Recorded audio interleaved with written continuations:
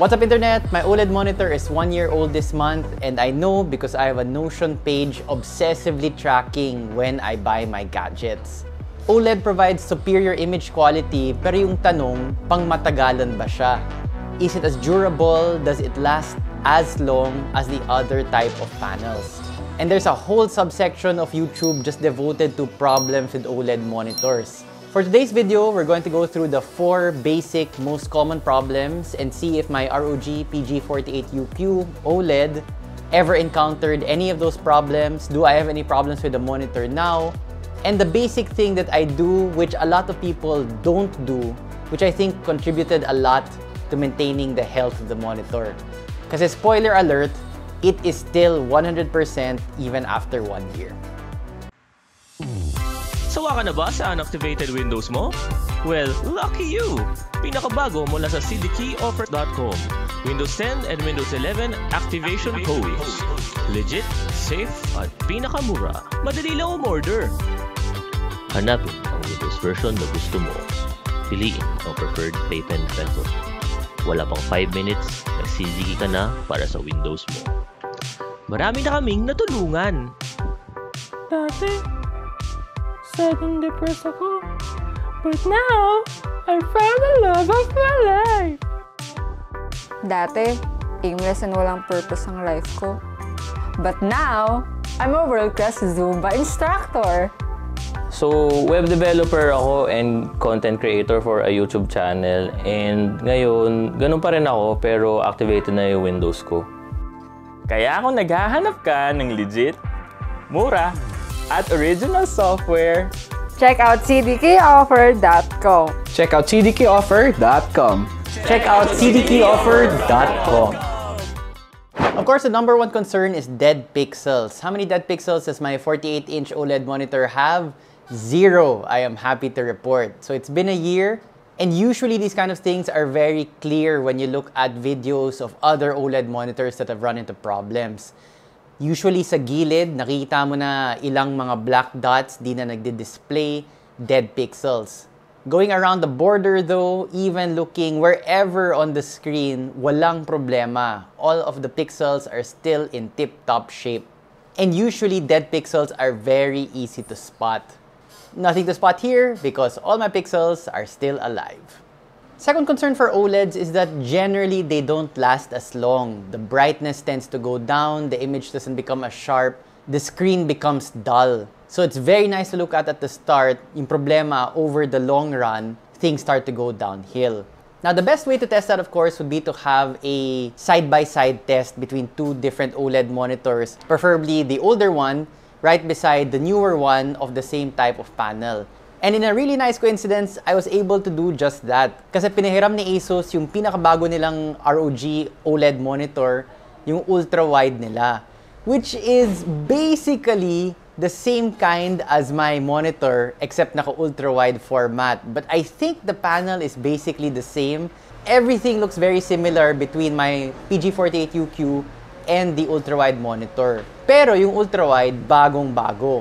Side by side though, I could not find any difference in image quality. The 2 screens looked amazingly just the same, especially when I used the same presets together. Yung mga monitors kasi ngayon, may mga presets if you're doing a racing sim, if you're doing movies, if you're doing different kinds of games. So the monitors will look different, of course, if the settings are different. But once you match settings between the 2 monitors, magkapareho lang sila. I could not notice any difference in quality.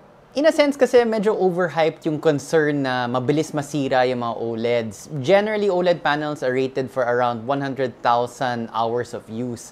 To put that into perspective, let's say I use my monitor 6 hours every day. There will be of course power users that use their monitors a lot longer, 12, 15, di talaga pinapatay on all the time.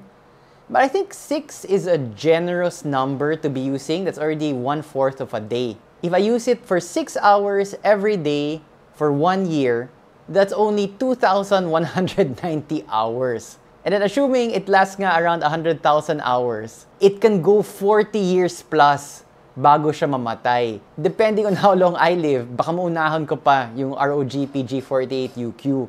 Number 3, one of the major concerns for OLED is burn-in or watermark. If you leave something on the monitor, a static image for too long, maiiwan yung image na yon or ghostly traces, outlines of that image, even though nagbago na yung dinidisplay mo. But after obsessively going through the surface of my monitor, it's safe to say that there is no burn-in. When I turn the monitor off, everything is black. When I'm playing games, when I'm watching videos, when I'm doing work, everything is as it should be. Walang naiiwan on screen.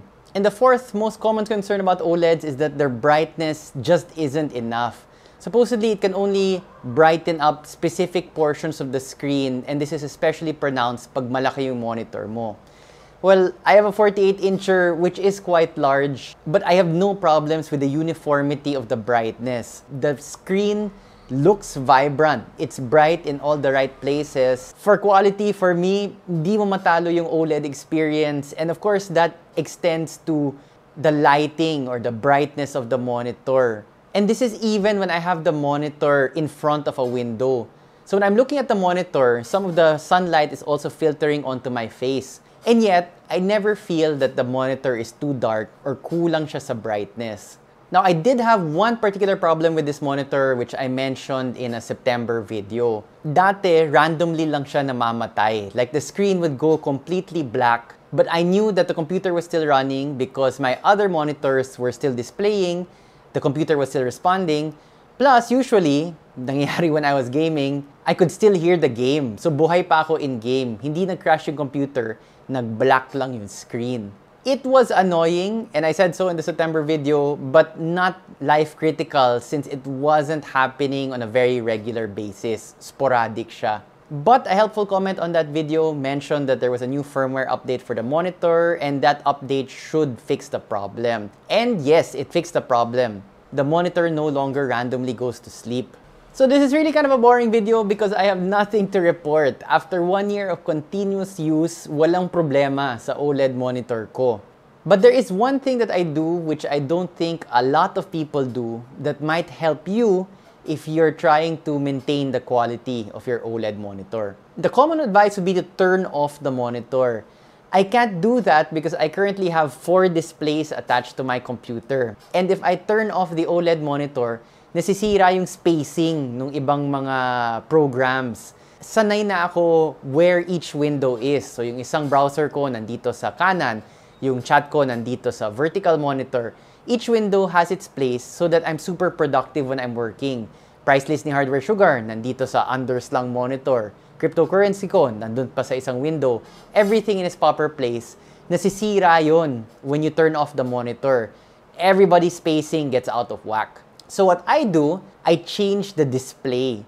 So I manually, on the monitor, select a port which is not being used. I do use DisplayPort for my monitor. Easiest way to make sure that you're getting the proper refresh rate. So I deliberately select it to HDMI. Walang nakakabit sa HDMI for that monitor. So when the monitor goes looking for an input, it can't find any and the screen goes blank. So I am obsessive about making my screen go blank. Tatayo ako to go to the bathroom. So that's a 3-5 minute break. Usually, I will make the screen go blank. Again, not turn the power off, but select an input that I'm not using.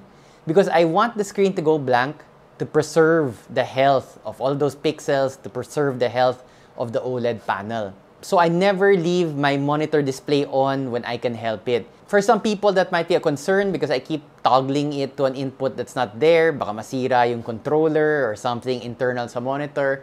I've been doing that for a year because I have had a multi-monitor setup even before I had this OLED monitor.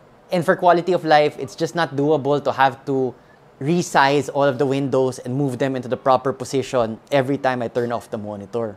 So, as long as I've had this monitor, I've been doing that input trick, and so far, no problems. No problems with the display itself. No problems also switching it to an input multiple times a day where there is no actual input. There is nothing plugged into my HDMI port on the monitor. So I'm super happy with the ROG PG48UQ. It's true that I got to try a 49-inch OLED also from ASUS, and that was pretty spectacular. We'll talk about it in an upcoming video on which type of monitor I find to be the best.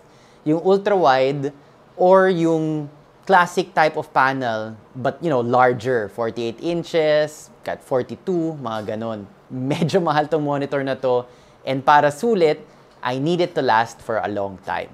Pero sana naman, I'll outlive it instead of the monitor outliving me. Thanks for watching. And one last tip, be sure that your monitor is completely turned off when you're not using it. Paminsan may nagtatanong kung may kilala ba kaming computer shop na trusted, yung hindi ka lolokohin. Actually, meron. Kami. Full-service PC store ang Hardware Sugar. Nagbabenta kami ng PC components. Nagbabenta rin kami ng fully assembled rigs. We clean computers. Kasama na rin yung excellent cable management namin and CPU cooler repasting sa cleaning. We also clean and repaste GPUs. Nasa Makati yung physical store namin, and you can also buy from our site www.hwsugar.ph na 100% palaging up-to-date yung inventory dun. Kung in-stock yung item sa amin, available yun sa site. We also ship nationwide. Thanks for watching, and maybe one of these days, magkita tayo sa shop.